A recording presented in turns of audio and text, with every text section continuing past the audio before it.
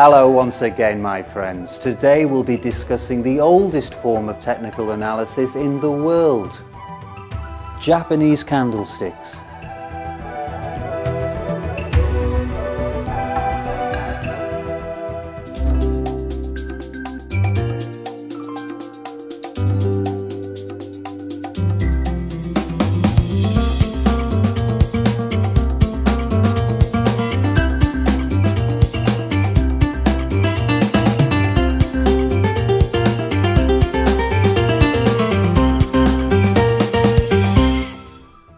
Munehisa Homma is credited with developing Japanese candlesticks in 17th century Japan. He's said to have studied and analysed the price patterns, weather conditions and trader psychology of the preceding 10 years before starting to trade, and he's said to have made over 100 successful trades on the trot. He retired a rich man and went on to write the world's first 2 books on technical analysis. The ancients have long taught us that by studying the past we can learn about the future, and Homma put this wisdom into practice. He then went even further by passing his knowledge and experience down to us. The principles of trading developed by Homma, who we could call the world's first market guru, go by the name of Japanese candlesticks. This is also the name of the type of chart used to record price.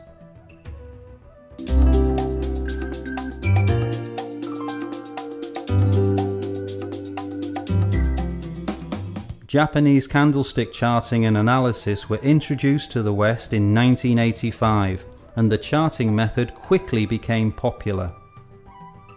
But before going any further, I'd like to quickly run through the basic elements of Japanese candlesticks. The candlestick is basically a rectangle with the open price and the close price at either end. The high price and low price are attached to the rectangle with vertical lines. The rectangle is called the candlestick body, or sometimes real body, and the vertical lines are known as the shadows, wicks or hairs. If close is greater than open, it means that price has risen over the period and the candlestick has a white body. If close is lower than open, it tells us that price has fallen over the period and the candlestick is black. This colour change makes the candlestick chart more immediate and easier to interpret than the traditional Western bar chart. Sometimes the candlestick does not have any shadows. These are known as marabotsu candlesticks. We shall be discussing the implications of different types of candlestick throughout this film. Many people feel that candlesticks are more aesthetically pleasing, and of course the West has had an enduring fascination for all things Eastern. The very names of the patterns, for example, the morning star, dark cloud cover and the dragonfly doji, are evocative and have a sort of mystical romance. And from an economic point of view, the fact that the Japanese nation became an economic superpower not once but twice in the 20th century suggests there's a lot to be learned from the Japanese way of looking at things. As we mentioned in Chart Analysis 1, although Japanese candlesticks and bars were developed in complete isolation from each other, both charting methods use the same 4 key prices as the basis of their construction. These key prices are, of course, the high, low, open and close. The similarities do not end there, and we'll be discussing a number as we consider some of the simple and not so simple combinations of Japanese candlesticks.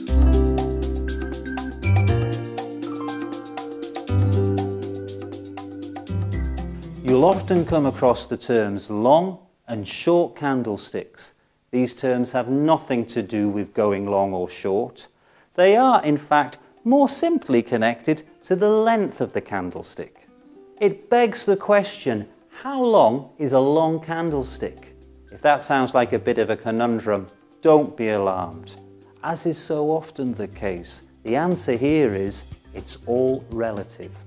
Generally speaking, the length of the candlestick is the difference between the high and low. The length of the candlestick we're interested in is compared to the length of the average candlestick.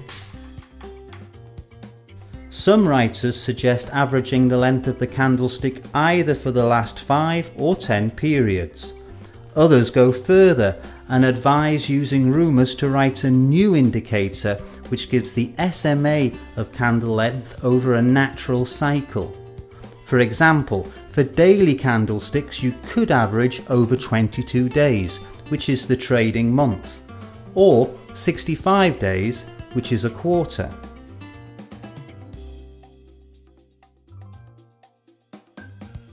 Personally, I let my eye be the judge, and if a candlestick looks longer than the average, it's long, and if it looks shorter than the average, it's short. Of course, you need to take care when working with intraday candles. Please bear in mind that the opening and closing of the major exchanges around the world distort candlestick length and make any comparative analysis hazardous. You must always take the time of day and the currency pair that you're working on into account.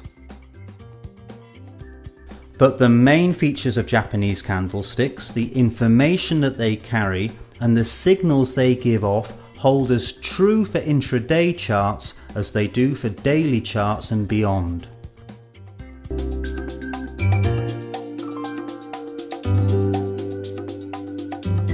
When we look at a candle, the two most obvious prices are the open and the close.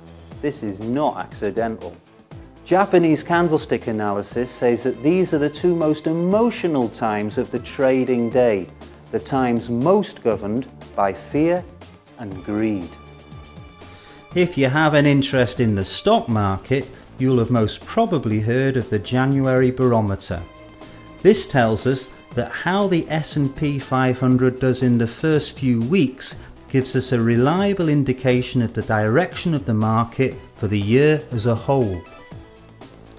When Japanese candlesticks were being developed, Japan had a very martial culture. It was natural for them to see the trading day as a battleground between the forces of buyers and sellers, and the opening positions and shots in any battle can be of vital significance. Likewise, at the end of the trading day, pressure forces the hand of many traders.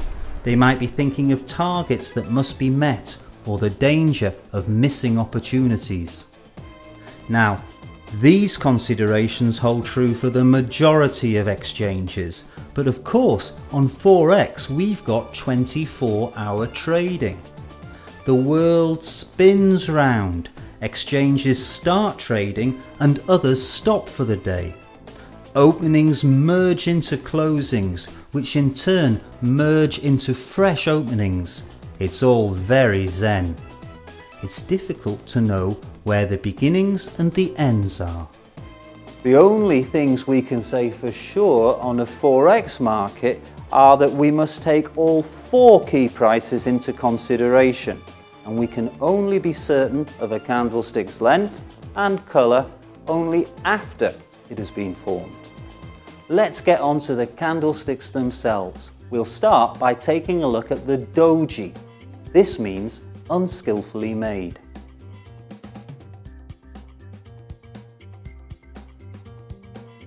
Unskillfully because they don't have a body, merely a horizontal line. We get doji when the open price and the close price are equal. This is usually taken as a sign that the bulls and the bears are well matched and their meeting resulted in a draw in this period. Doji signal indecision. Prices closed where they opened, on as even.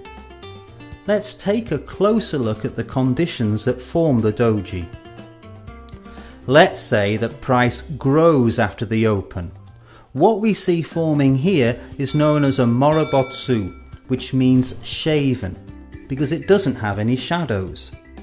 The bulls seem to be gaining the upper hand, but then the bears counter-attack, price falls and the candlestick body turns black. What we can see now is called the inverted hammer or the shooting star. But finally the bears counter-attack fades, prices rise once more, and at the end of the period price closes at the same or almost the same level at which it opened. Voila! The doji. This type is known as the long-legged doji or the rickshaw man. Skilled traders understand the doji to mean caution. It signals uncertainty. It's time to consider closing any open positions. The doji is especially significant if you believe you're at the top or the bottom of the market. The rickshaw man's crossbar is always roughly central. The candle should be long. Remember, the rickshaw man merely means indecision, and the trend could reverse, could go into a range, or who knows.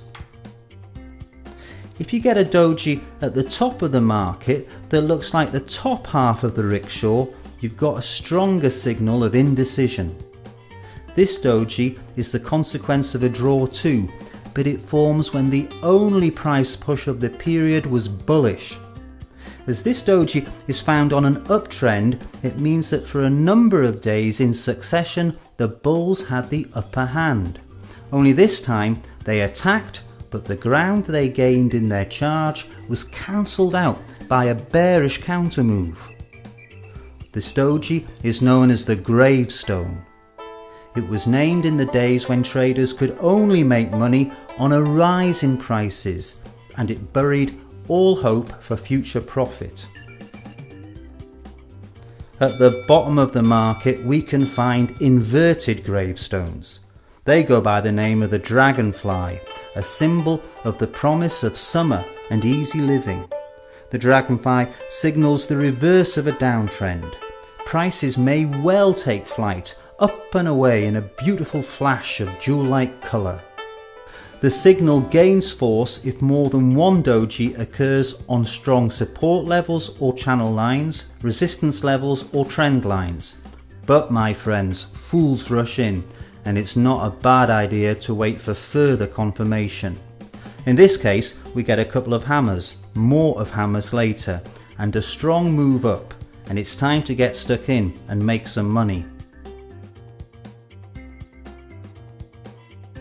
The beauty of Japanese candlesticks is that one single candle has the potential to predict future price action for days or even weeks ahead.